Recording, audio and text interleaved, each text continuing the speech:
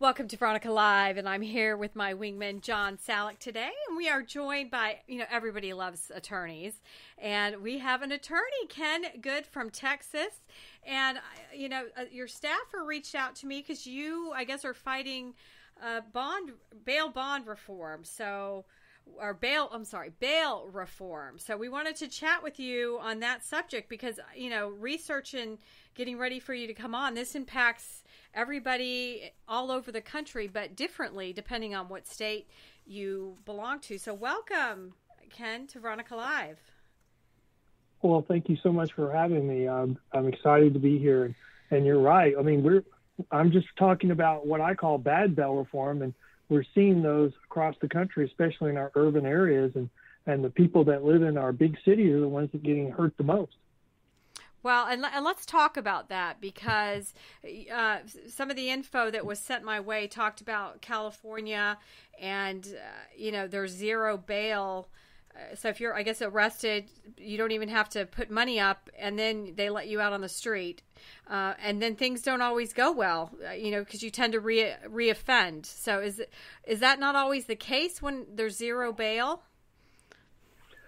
No, I think we're seeing more and more data that's what happens when you have these simple, I call them simple release policies because they're called different things in different parts of the country. In California, they have counties that call it zero bail. New York, they would call it release without bond. In Texas, they would call it a release on a personal bond. But they're all the same thing. You're being released on just your promise that you will come back and answer your charges. And what we're finding is a large number of these people, sometimes 80%, like in California misdemeanor courts or Houston, Texas, Harris County misdemeanor court, don't come back. And, criminal cases are very unique. If you're not there, they have to put your case on hold and they have to wait for you to return.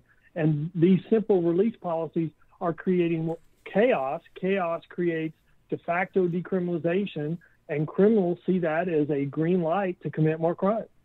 Well, I saw a story this past week that 75% of crimes in several of the neighborhoods in New York City, because all of my people, my friends and family live in New York City, are created by these illegals. So they're arrested and then they're put out in a couple hours, and then they go and redo it again, and they do it again and again. And so what do we have to do to change this? Because I'm frustrated by this. Well, what happened in New York is they enacted a list of crimes that if you are arrested and accused of those crimes, then the trial court has no discretion. The judge has to release you on no bail. So, you get arrested, you go to jail, you get released quicker than the police can finish the report of what happened. And when you have these charge-based release mechanisms, they're doing it, they do it for one reason. They say, we're protecting the poor. But when they do that, they're tying the hands of the judges so they can't address organized crime, they can't address gangs, they can't address career criminals, and now they can't even address people who are here in our country illegally who are committing crimes. And our criminal elements see that as, this is a green light. They can't do anything to me. I can commit these same crimes over and over and over again. And that's what we're seeing. Like in Houston, Texas, in misdemeanor court, you'll see people released 16, 17, 18 times, and then just get released again and again and again because we've taken away all the discretion from the trial court. So Ken, as you're familiar with the bail bond industry. What drove this? Was it the issue that we had all these people sitting in jail, before their trial, and they couldn't afford the bail? Was that it, or is there some other issue going on here? Well, I think this is a bigger issue than that. I think what we have is some activist groups that are seeing all this money that is being spent on law enforcement, and they would like to redirect that money to their causes, so more social-related causes. And they didn't think that the cities or the counties or the states were going to increase their budget. So I think this started out as an argument against the bail industry as an easy target to then morph into criminal justice reform so that we could move those funds or some part of those funds over into social justice areas where they wanted the money to be spent. And all these things that we're seeing now as a result, crime increasing. So what's their response? Well, they're now just saying, oh, crime's not really increasing. It's just a perception issue. I mean, like, when the NAACP in Oakland, California is demanding a state of emergency on crime, it's hard to say that crime is not increasing. Well, in your staffer sent over research that New Jersey did on bail reform, and they said they found no evidence that eliminating cash bail increased violence and crime. And I got out my little flag, Ken, and I put, it says BS on it, and I raised it really high because I didn't believe that for 1 minute, and part of bail too. And then they seem to in there talk about, well, poor people can't afford bail, but if your mother has to put $1,000 down, I think she's going to kick your ass when you're on bail. And I think then there's some accountability from family and friends, so in that research that your staffer sent over, it was a race issue, and these people don't have money, and it's not, what's the word that we all use, equitable to charge somebody, bail. But I'm with you. I think they reoffend. Well, that flies in the face of other data. There was a county in California, Yolo County, where the DA just kept all the statistics during COVID. And, COVID was a time period where we put a lot of these simple release mechanisms and we tried them out, like on steroids, because we were scared of what was going to happen during COVID. So we have a lot of data from Yolo County. And Yolo County compared someone that was released on, some simple bail mechanism versus somebody who was released on the private industry bail system. And they found that in comparison, somebody that was just simply released had a 200% greater chance of committing a new violent offense in the next 18 months compared to somebody who was released on the private surety bail system. And probably because the involvement of the family, and the family is saying, okay, you've had your time. It's time for you to straighten up. And they were like, okay, if I don't straighten up, I'm really going to hurt my family. And I think that is a big indication of what's the difference between the two. But when you have a less than 10% failure to appear rate on the private industry and a 40%, 50%, or even 80% in some areas on these simple release mechanisms, I mean, it's not a comparison. These are not alternatives. And then you get to, okay, the New Jersey study that you've mentioned. And that's what we're finding. We'll find these activist groups will then form another group that will then do a study and say there's no difference. But if you look at that study, they're splitting hairs, and they're really they're really arguing it's only one set of specific type of crime. It's not all crime. We're only going to talk about this one specific thing. And they didn't say it reduced it. They just said we didn't find any change. And so they're not arguing it's better. They're arguing that it's no change. And so they had to do all kinds of backflips just to get to no change. And I think they were looking at 4 different, they were talking about it had been in effect for like 4 years, but they only looked at 2 years. And I don't think any of that's an accident. I think we have a lot of one group that's an activist group who set up a subgroup that's doing a study, and then all the other activist groups rely upon that study to support what they want. And I think you have to look at the law enforcement data to get true data of what's going on. So do you feel that George Soros is behind this because he's funded all these radical DAs? He doesn't, he wants pot to be legal. He doesn't seem to mind that people are released. Is it a George Soros driving this across the country to release all these, supposedly petty criminals? Well, yes, of course. I mean, I think that's where I've discovered all these different subgroups. So when Soros backs you in an election, then if you win, then you're invited to a seminar set up by one of his other groups that he's funded. And when you get there, they tell you, hey, this is a quid pro quo. We got you elected, and so here's what we expect from you. You're no longer going to seek enhancements on punishment. So if you arrest a drug dealer, you're only going to seek possession of drug charges. You're not going to do an enhancement for all the drugs he was holding because he was a dealer. And that's a difference of 2 weeks in jail versus 20 years. And and I know that a drug dealer would look at 2 weeks in jail as a cost of doing business. Oh, yeah. And it just goes, the list goes on and on and on of what you will not do if you were supported by them. And it's terrifying. And if you decide, hey, this goes too far, well, then you won't be invited back anymore because you're not progressive enough for them anymore. And there's a DA in Harris County that saw what that means. So she was a moderate DA, and so she had a well-funded Soros supporter who had $2 or $3 million in the primary to defeat her. And now, he's going on podcasts saying, well, I just think Soros gets a bad rap. I think he's an okay dude. And I'm like, yeah, crime is going to go up like you've never seen in Houston, Texas, if this guy wins. Oh, gosh. So do you see the state-to-state differences in bail laws as a national issue or affecting the rate of crime? I know New York, Governor Hochul up there was talking about maybe they need to go back and re-examine their bail law after some really, really outrageous incidents happened. But I mean, in Florida, we don't have that kind of stuff down here, and it's not tolerated. The sheriffs don't tolerate it. Our state attorneys don't tolerate it. The governor doesn't tolerate it. The legislature won't tolerate it. I'm just curious, is that driving criminals more towards the easy targets in the big cities? Yes, I do believe that. I mean, we have a really good example in Harris County of some people who were arrested, and as they were driving to the jail, they're like, this isn't the way to the Harris County jail. And they're like, well, no, because you cross the county and you're in Montgomery County, the next county, and we prosecute criminals. And so they were really upset that they crossed the county line, and because they were being told Montgomery County will prosecute criminals, and we don't care if it's a misdemeanor. We're going to prosecute you. So I do think that it is the jurisdiction, the geography is guiding this, and I think it's all politics.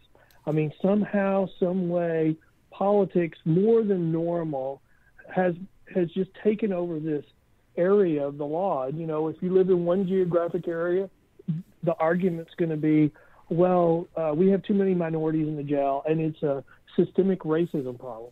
Yeah. And, there's a whole bunch of data that addresses that. There's a whole bunch of data that says that's not true.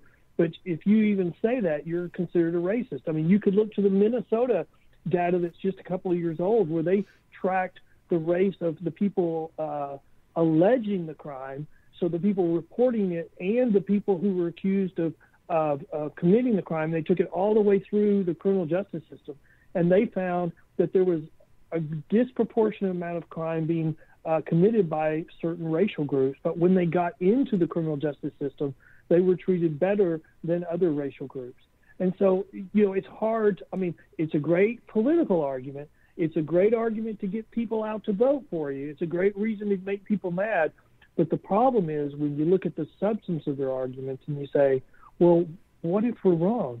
Well, then the people that are getting hurt the most are those same racial groups. Because like murders, 50% of all murders in the United States are committed by are committed on young black males, and by and large, the person committing the crime is young black males as well. And so, because we commit crimes within our neighborhoods, and we by and large live within our racial groups, with some exceptions. And so, I mean, the people who are getting hurt the most in our inner cities are the very people that these activists say they're trying to help. Well, it really amazes me because that's that you see that same argument in the education system, where these inner city schools with the blacks, which are typically run by black mayors and superintendents and city councils and everything, and they're horrendous. They're the worst education, but who are they damaging? They're damaging the minority kids, and they don't seem to care. And, well, let me tell you what data they're relying upon. They're relying upon people who fail or drop out of school have a higher percentage chance of going to prison.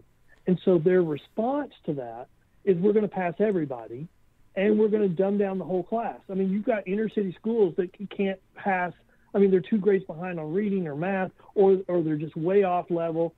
And I mean, we're now at the level where we're just passing everybody. And they're doing it with I think with those studies saying, well, if we don't, they have a greater chance of going to prison. But we are dumbing down the whole class, and so no one will be able to be successful because of these steps they're taking that I think are very misguided.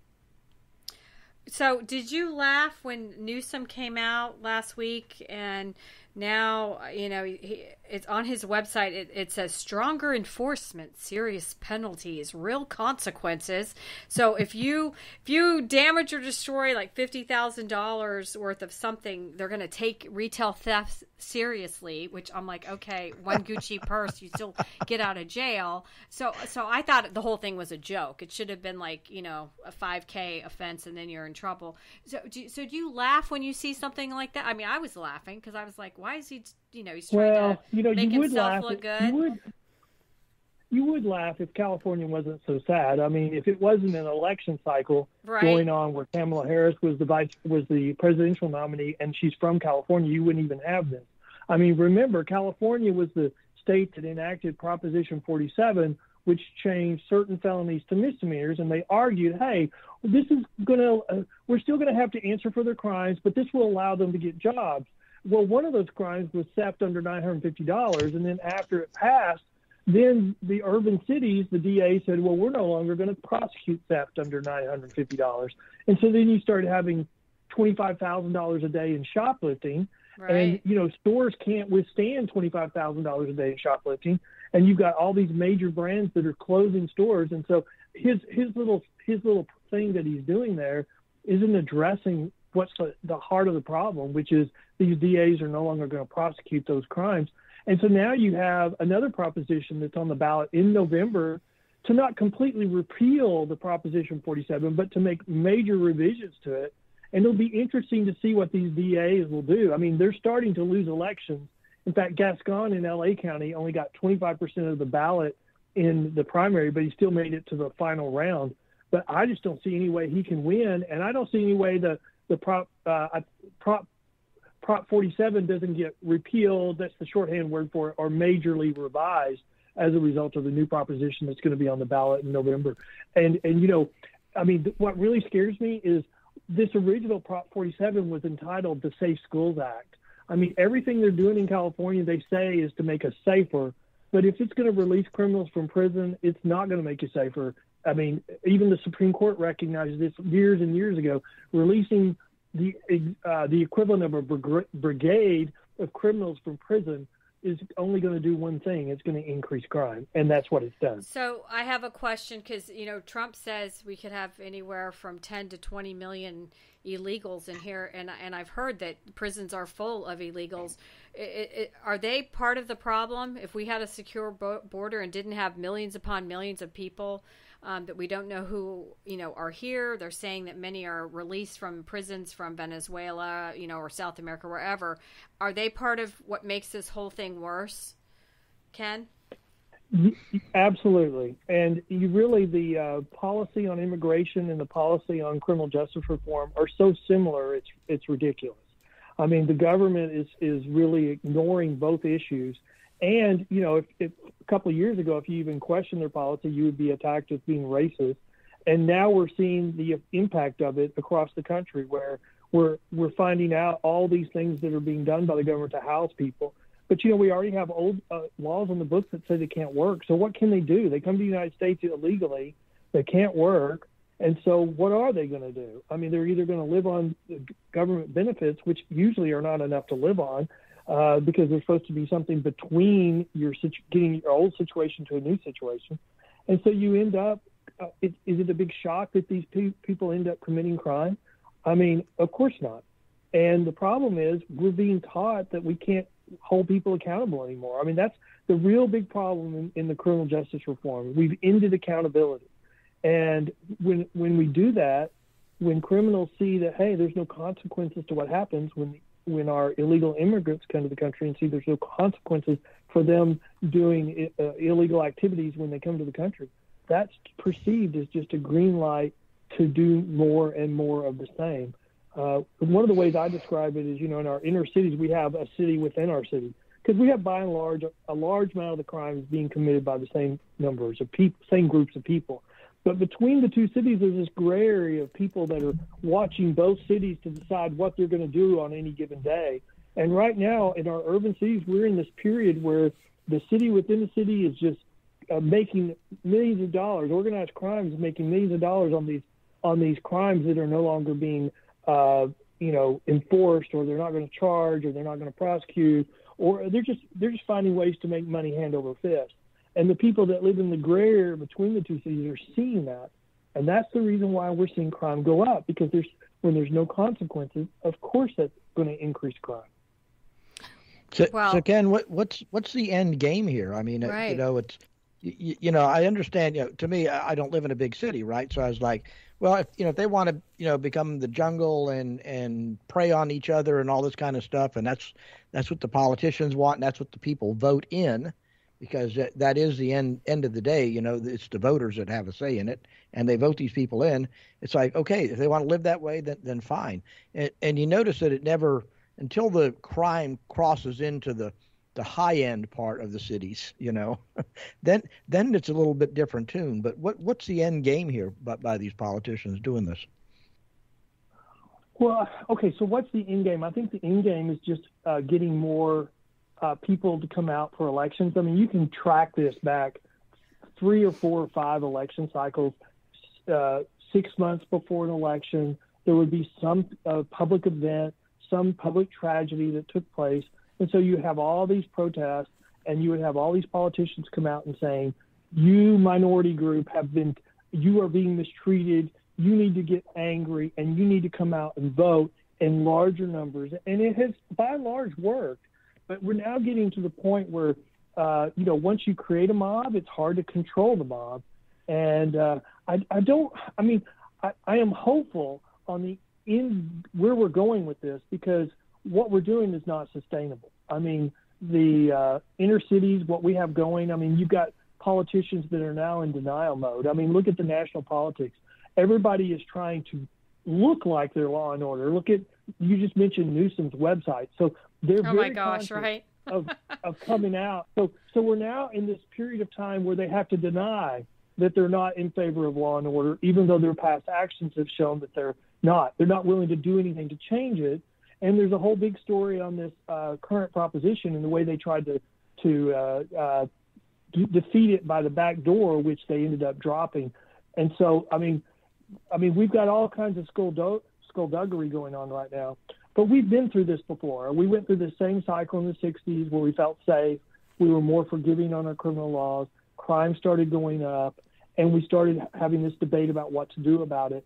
And one side of the political spectrum refused to get involved, refused to participate, and we ended up with, Reagan and the war on crime. And it just seems like in many ways we're repeating the same mistakes that we repeated that we committed in the 60s. This time we're doing them on a larger scale, because you've got the Soros money pushing even further to the left. And so when we have that final backlash and the push to the right, it will go further to the right than it went last time. So, but in many ways, we're doing the same cycle we've already been through in the 60s.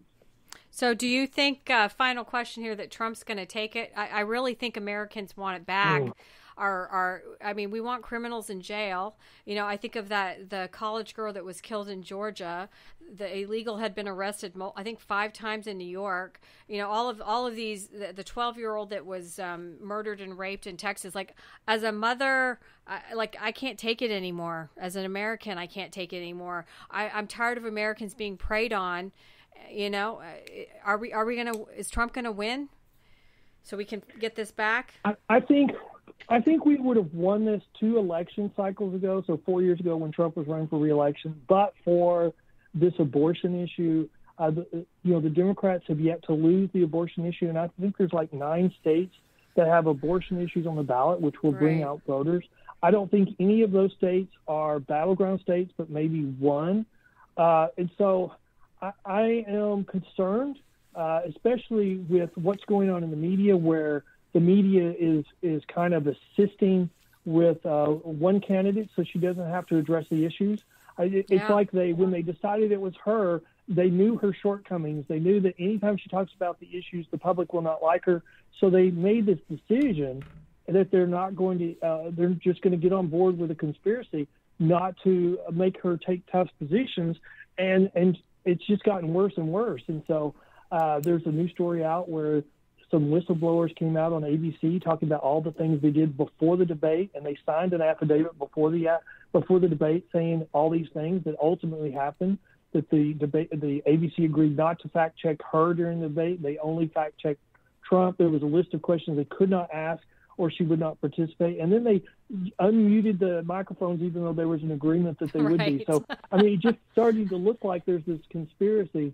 And my favorite, but I'll tell you, my favorite thing, there's two things. There was an article that said the press declared Kamala the winner of the debate, and then the public responded. And so the comparison was the critics on Rotten Tomatoes versus audience responses on Rotten Tomatoes. And then on X, Elon Musk did a poll for either Harris or Trump, and he just announced that yesterday, and it was 75% Trump, 25% Harris. So I just don't know. Every time I say the polls are wrong, the polls turn out to be right. But I think we've been through a cycle in the last month where it was more of a push poll that you see during the primaries to try to push the public to where you want them to be. We're now past that stage, and we're in the election cycle. I expect Trump to I'm hopeful that Trump will firm up, but I'm concerned. I mean, I'm not trying to make light of this, but there's still 60 days. How many more attempts to kill Trump can take place during that time? We've already had 2. Yes, petrified. Well, Ken, we've got to have you back. We've been talking with attorney Ken W. Good, and he is, trying to fight on bail reform because I think we need that, and it needs to be the same across all the states, and we got to keep the bad guys in prison. Ken, we'll have you back on Veronica Live because so much, more to talk about. It's been a pleasure having you on today. Well, thank you so much for having me. Thanks for joining Veronica Live.